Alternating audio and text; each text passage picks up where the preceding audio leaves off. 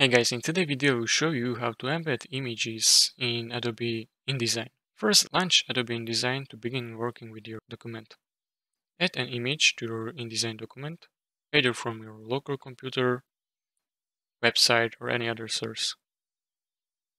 Drag the image onto your design document to place it in the desired location.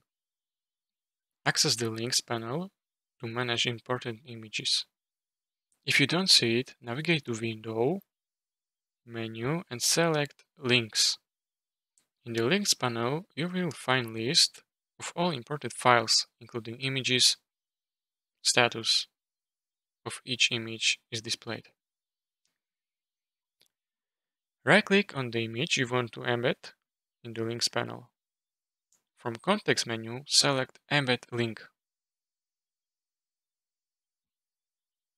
Status of image in the Links panel should change. Indicate that it is now embedded in the document. And that's it. If you found this tutorial helpful, please consider subscribing and liking video.